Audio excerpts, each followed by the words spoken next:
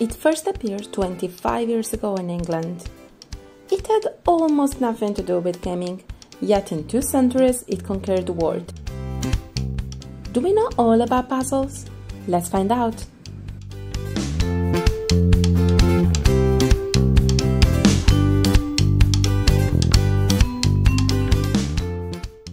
The first puzzle was made in England in 1767 by cartographer and tutor John Pillsbury. It was him who had the brilliant idea of attaching a planisphere to a wooden board and separating, faithfully following its border, the individual nations with a jigsaw.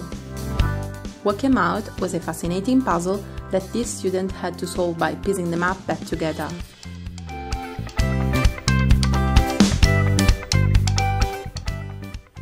The real obstacle to the spread of the puzzle at first was the high cost. Early puzzles, in fact, were shipped by hand one piece at a time by skilled craftsmen. Moreover, the maps were painted on fine woods such as mahogany and cedar. In short, they were not for all budgets, but only for those who could afford them, usually the children of the European and American nobility and wealthy middle class. In 1910, the interlocking puzzle was introduced. So, the game was being perfected, but the costs were still too high. Starting in the 1950s, therefore, traditional wooden puzzles were replaced by cardboard ones. In addition to being cheaper, they also had better print quality and made it possible to faithfully reproduce famous paintings and awesome photos.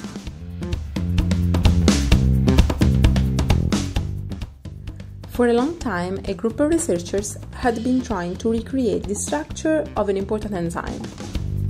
With their computer models, they couldn't do it, so they thought they would launch the challenge on the Foldit site. Foldit seems tailor-made for people who want to have fun with intricate, strange, and fascinating protein structures. Usually, these are hypothetical cases, but this time a real scientific question had been posed on the site. Adherents of the game not only took up the challenge, but solved the biochemical puzzle by proposing a model of the enzyme in just a few days.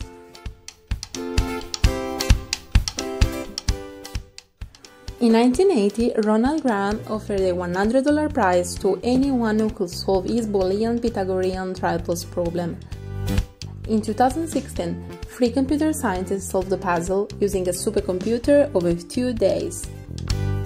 The researchers created a 68 GB compressed version of their solution, so anyone with a processor and about 30,000 hours of free time could download it, reconstruct it, and verify it.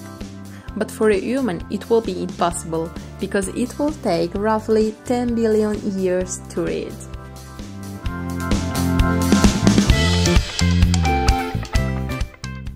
Do you know the origin of the expression thinking outside the box?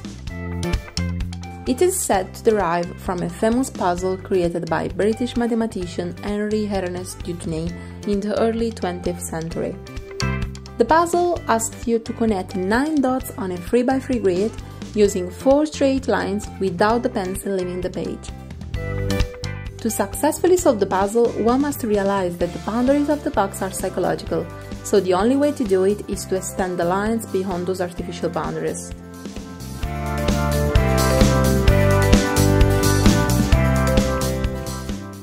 The number place puzzle was originally created in the US.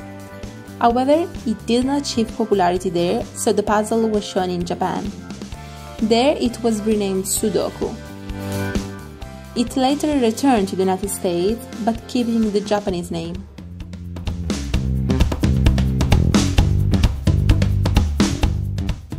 November 5, 1996 was Election Day in the US. Americans were being asked to choose their 53rd president between Republican Bob Dole and Democrat Bill Clinton. That same day, with the polls still open, the New York Times published what would become known in puzzle history as the prophetic crossword puzzle. The solution actually contained the name of the winner. I suppose you're wondering how it already knew. Simple, it didn't know it. The horizontal 39 had a double solution: Bob Dole elected or Clinton elected.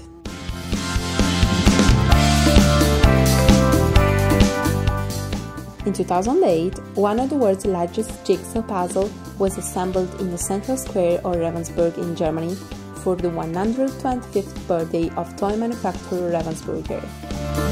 Over 15,000 people jammed 1,076,820 pieces on a total area of 600 square meters.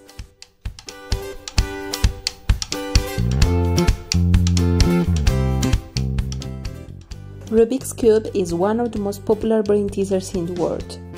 For that very reason, it deserves its own video.